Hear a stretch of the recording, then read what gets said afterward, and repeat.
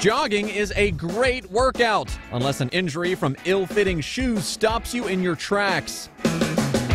So I've come to Roadrunner Sports to meet up with Louie. Louie, what's up, man? Hey, Bradley. He's going to show me the steps to find the perfect running shoe. All right, let's get you going. Let's do it.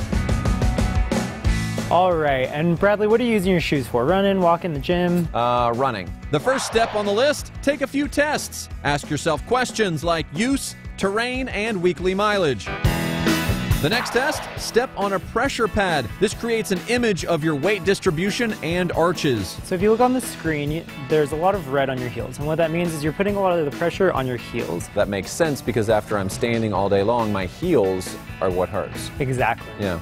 So if you want to put your right heel right down here. Now measure. I'm a size 13, but don't pick your actual size. Go one up. So we normally recommend a thumb's width between the edge of your foot and the edge of the shoe, and that helps accommodate with swelling of the foot when you're exercising. Look at that. Never knew it. Always been buying size 13 running shoes.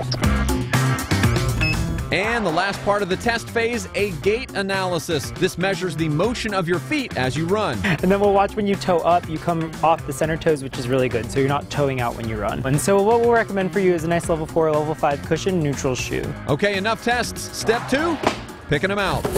With the info he gathered, Louie recommended 2 shoes. I tried both, one on each foot, and compared how they felt. All right, I'm definitely vibing with these Adidas. I like the feel, the comfort, and of course the look is important. Let's be honest, running shoes, it matters. The lava, I'm going with lava. And the last step, see how they feel on a treadmill. Thanks so much, Louie.